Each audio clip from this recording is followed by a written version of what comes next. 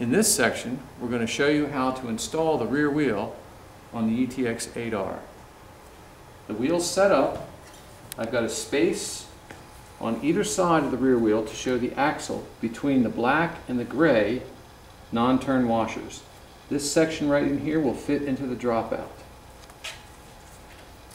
I also have the brakes here opened up with our quick release, which is right there. There's the clamping them shut, and here's the quick release.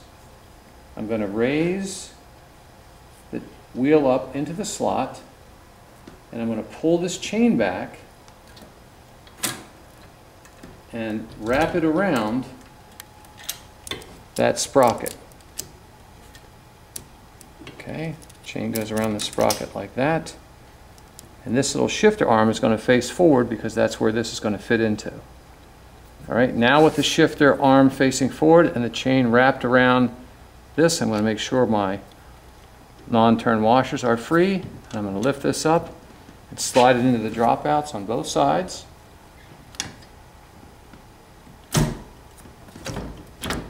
And pull it back in, making sure my chain is taut, like that. Then I'm going to use my 15mm wrench, and I'm going to tighten these acorn nuts down to make the chain nice and tight. Okay, so I'm going to push the wheel from that end. Chain's taut.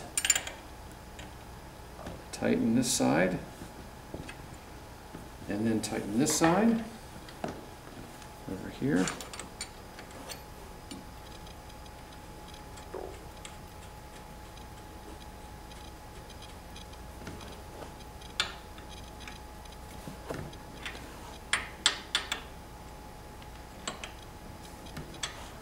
Back on this side.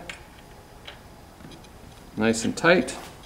Now all we have to do is put the shifter cable in. Here's our shifter cable.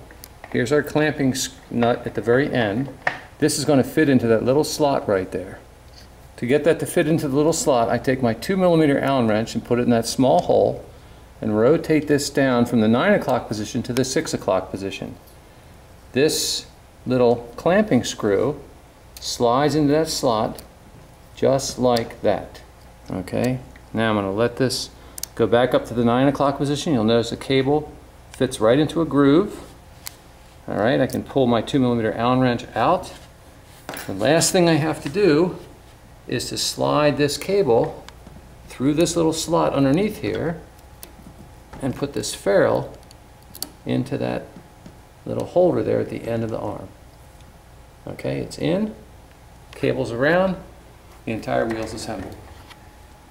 Attaching the ETX 8R hub and wheel into the rear end triangle is fairly simple.